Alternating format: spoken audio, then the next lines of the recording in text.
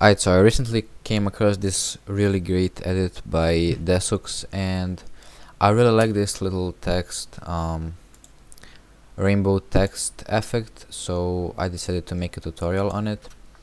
Yeah, I forgot to mention, for this tutorial you're gonna need Deep Glow plugin and Sapphire plugin. So when you have your text ready, you're gonna put S clouds color smooth, and now just copy my settings. So I'll put like 15 here, turn this up. You can center this however you like, depends on like whatever.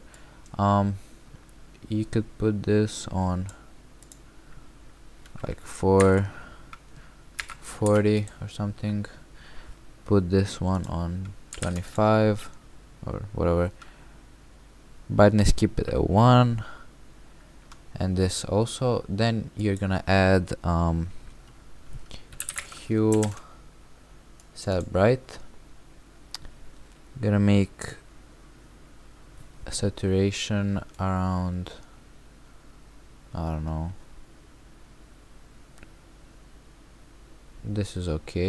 Then you're gonna add the deep glow. Now on deep glow, it's really like up to you however you like it, but I'm gonna put like exposure to 0.3 and then just turn this off. And also now for quality you can play with that, but I don't think it changes a lot.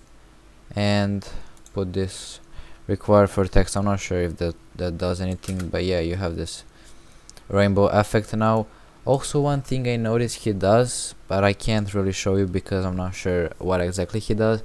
He puts a little distortion in the background and puts the same settings. So he puts like fractal noise or something and mosaic, but you can just download any distortion pictures from internet and put it like he does, or do whatever you like in the background. You don't have to, but that's another thing I saw he does.